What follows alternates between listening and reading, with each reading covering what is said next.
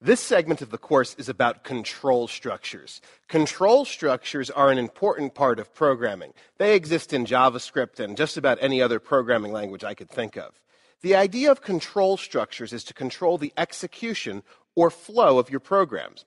We're going to be going over two different types of control structures. The first is conditionals, where your programs can make a decision, and the second is loops, which allow parts of your programs to execute over and over again. Let's get started.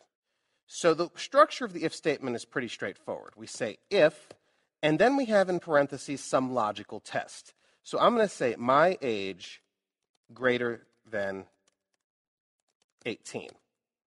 So this logical statement right here, when JavaScript runs into it, or when the browser runs into it, rather, it turns into a true or false. In this case, it would turn into a true, because my age 25 is greater than 18. Let's go ahead and say document right.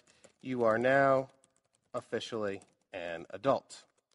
So this will be an if-else statement. So I'm simply going to say else here. And when I say else, I create another block.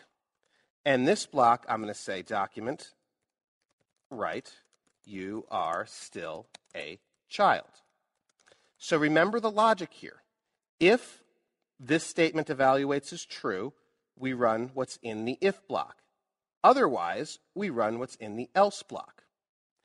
This has been quite a section, but we learned a lot of the programming structures that allow you to create more advanced and more usable programs.